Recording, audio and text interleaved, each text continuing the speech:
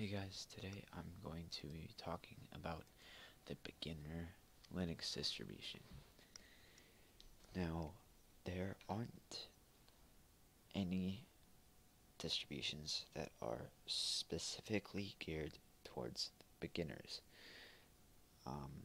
There's only just Linux distributions, and then there's different people that require different things out of different OSs. I'm going to be going over the two different types of beginners, and then there's the many different operating systems that you can use for those two different types.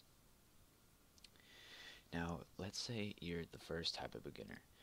The first type of beginner is the type of beginner that's never used Linux before, and that all they want out of a Linux distribution is just out-of-the-box features and that it just works.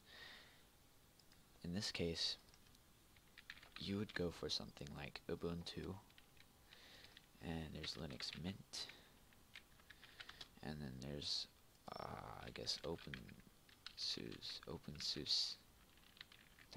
if that's the website. So these are the three of my favorite beginner OSs. I've used all of them in the past, and all of them, I mean, all of them suck at one point, but then they fix it. But yeah, these are the three most popular beginner OSs.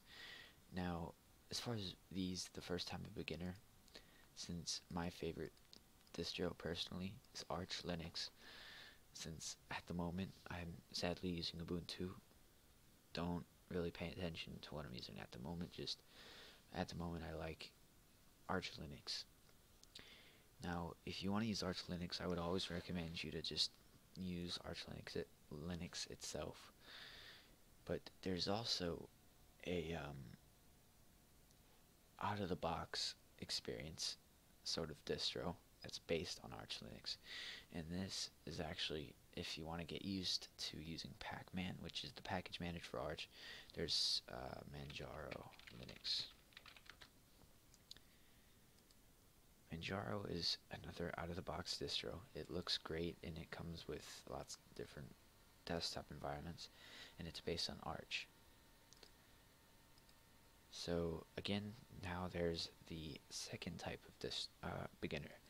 This type of beginner is the type of beginner that hasn't touched Linux before, or they have touched Linux before but not that much, but they don't really care about how easy it is to install. They don't really care they don't really care about whether or not you get to click next on the installation. I mean, what their objective is, they want to learn Linux and all about Linux and more about computers and whatnot. This second type of beginner should go for something like Arch Linux. Arch Linux is a very, very minimal Linux distro. It's very beautiful once you get it configured, but once you install it by itself, it's actually just a command line. Then there's Gentoo. Usually I pronounce it like Gentoo, but I know it's pronounced Gentoo.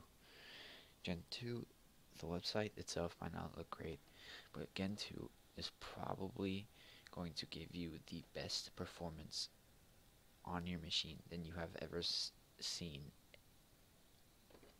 on any Linux distribution you've ever. It's amazing.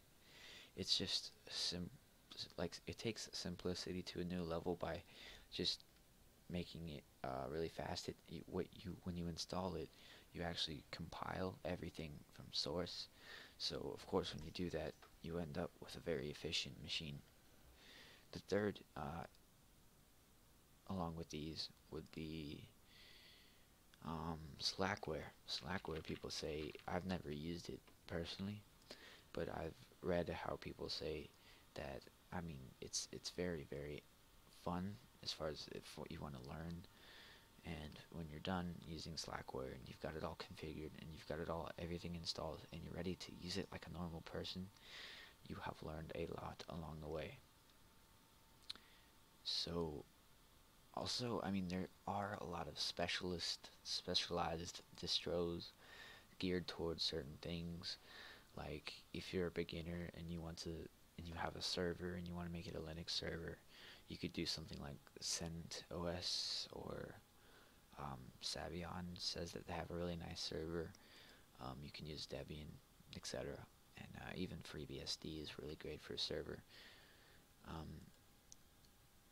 but for an example, which I don't think there are many of them, but music producers and video editors, I know there's a Linux distribution somewhere out there that's completely customized towards producers and video editors, and it's based on Ubuntu. And what you get basically when you open it up is all these top of the line Linux mixing programs and producing programs and video editors and stuff like that. So if you want to start out using Linux, you can use those mentioned distros. I mean, I'm not telling you to do anything. You can do whatever the hell you want. But this is just my suggestion and my opinion. So, I mean, just my 2 cents. So, I hope you took my opinion into consideration in picking your first Linux distribution. And thanks for watching, guys. See ya.